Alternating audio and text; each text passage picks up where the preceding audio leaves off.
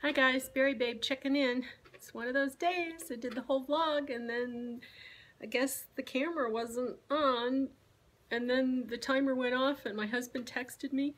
He is into sappy Christmas movies and he was trying to watch a football game and he wants to record the mistletoe something or other and couldn't figure out how to do that on DVR2.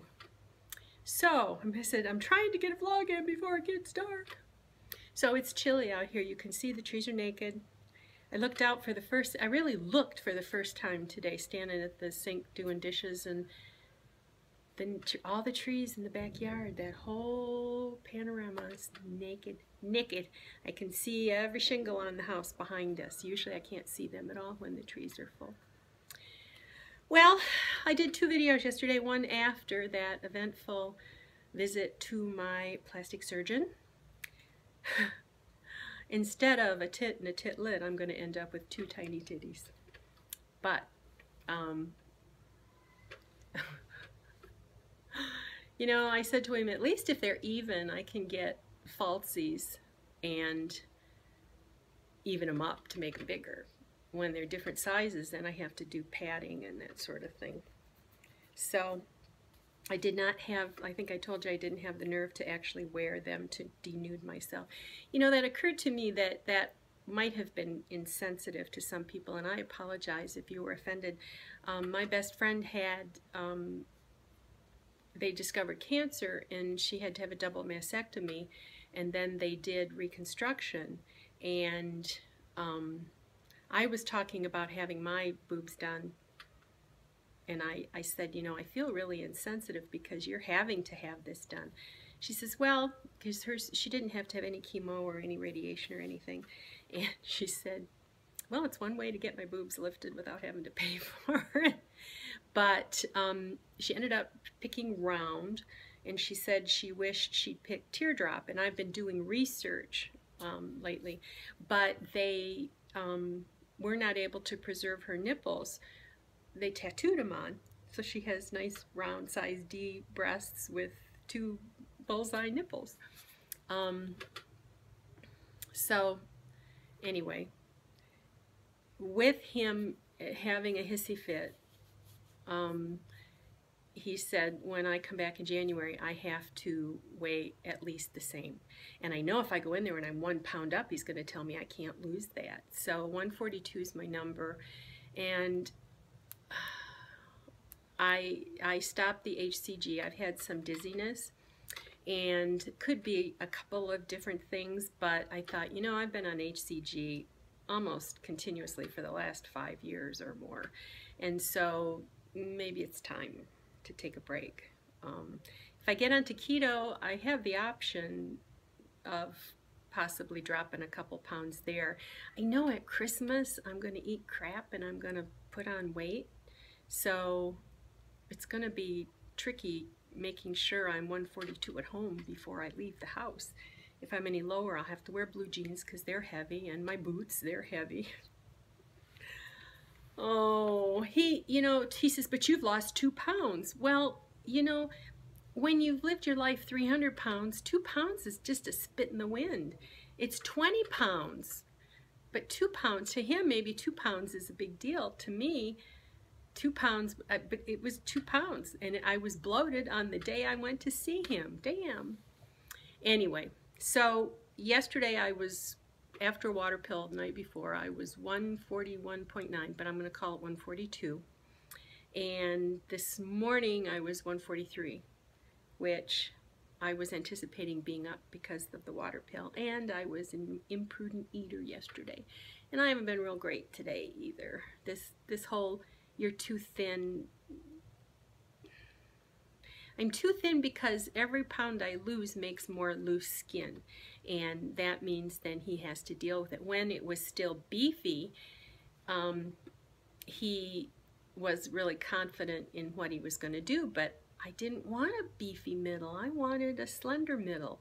So I've talked him, I don't know if he'll remember it by the time I go in there, but I've talked him into doing a pull me up all the way around. So he'll pull me up and attach it, I think attach it to my ribs under my breasts, and then he's going to actually reshape the breasts which maybe means moving the nipples again, which last time one was real sensitive and one was numb. Now they're both about even, but every time he cuts them, you know, you take risks. But I just want to be, whatever they end up to be, I'd like them to be even, but that means a couple more years. Actually yesterday, and I may have said this when I put on I had body bra on, and I had stuffed this one so I had a B. My midriff was looking pretty good, and a B looked like plenty. So if I end up with 2 A's or less than, then I'm probably going to look at implants, especially if the cost, if I can get both things done for what one would cost me, then okay. So, but I don't know what I'm going to do. But I have 2 miscellaneous amusing things to share. Oh, so yesterday was LDW. Today's day 2 in Purgatory. Tomorrow will be day 3 in Purgatory. So I'll start my P3 keto Tuesday. Friday I go have lunch with the girls, and I've thought, wonder if the restaurant would cook me scrambled eggs and bacon for lunch. That would put me right in the ball game, and then I wouldn't have to worry about, I have to turn down. Michigan, they always give you hash browns, and they always want to bring you toast or English muffins or something. And so I'll just have them leave that off. But anyway, so 2 things that were amusing. Yesterday, I stopped on the way home. I stopped in Walmart to get my husband some pretzels. Now he likes Walmart pretzel sticks. They're skinny. They have regular pretzel sticks, and then they have really thin ones. And I don't really care for the thin ones, but I'll eat them if I'm jonesing for carbs, and that's all there is. But so the one Walmart I went to didn't have any. So this Walmart, you know, bottom shelf in the back. So I bend over and I fish out. I always buy at least 6 when I'm someplace, because not all the Walmarts carry them all the time. So I fish out as far as I can, and way back in there, now this is a bottom shelf, way back in there. I just can't bend over any farther, and I'll be damned if I'm getting down on my hands and knees. So usually I look around and I grab a kid. I didn't see any kids, but there was a man at the end of the aisle stocking pop. Now from where I was, I couldn't tell if he was a Walmart man, or I said, "Excuse me, are you the Coke man?" And he just went. He had on a light blue shirt. He was the Pepsi guy. Now I'm a Coke girl, Diet Coke girl, so pop, stocking, you know, I think Coke. But he came and he got on his hands and knees and he crawled back in there, and I walked out of there with 6 bags of pretzels for my husband. And I was amused. I had, you know, I don't know for you younger people, but, you know, 20 years or so back, there was this big, which do you prefer, Coke or Pepsi? And they had the taste test and the challenge, and it's a real iconic thing. If you haven't been around, it wouldn't mean anything to you. But yeah, big rivalry, big rivalry. So the other thing was, as I pulled, I came a back way. In our Flint store that's closest to our house, there's a Sam's, and then there's the Walmart. And the way I was coming, I had to go past the Sam's to get to Walmart. Well, you know, in front of Sam's, they have this huge crosswalk with the stripes, and that tells drivers that if there's somebody in the stripes, you have to wait for them. Well, there was this family of about 7, but were they walking together? No, they were walking about 6 to 8 feet apart.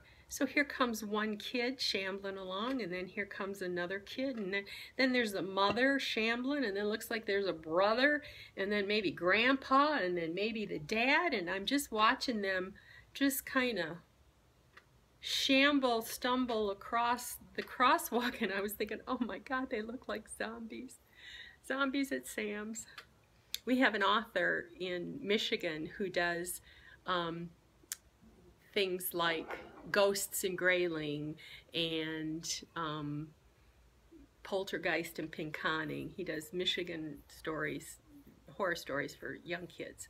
And so, you know, we have Walmart, we have Sam's Club zombies. I just picturing them going in, and it's so close after Halloween. And they've been talking about Walking Dead on TV. I don't watch it. I'm not a real zombie person. One of the TV shows I watched had some of the family members dressing up like zombies, and then, oh, it was that American Housewife. I think she was running in a marathon, sort of, with the double Fitbit neighbor. If you haven't, go on, I don't know which network it is, but go catch up on the one where they do the I think it might be the last one, where she does the run, because there's this really sprightly woman who used to be fat and now she's thin, so she's one of those like reformed smokers, wants everybody to be the same, and she wears 2 Fitbits, so that's what they call her. They call her the Fitbit lady. And